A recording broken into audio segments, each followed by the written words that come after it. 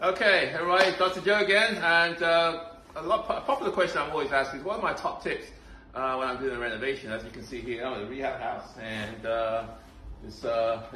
we're making good progress. Anyway, top tips. Number one, contractors.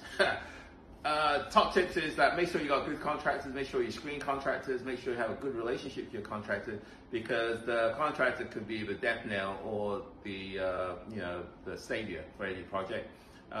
Two, invest in that relationship with the contractor. Three, have a good design. Have a wow appeal if possible. So depending on what your exit strategy is, whether it's to resell it or to rent it. I like to put wows.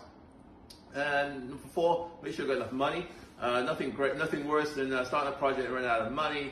And five, have a good attitude. You go through ups and downs, but it's okay.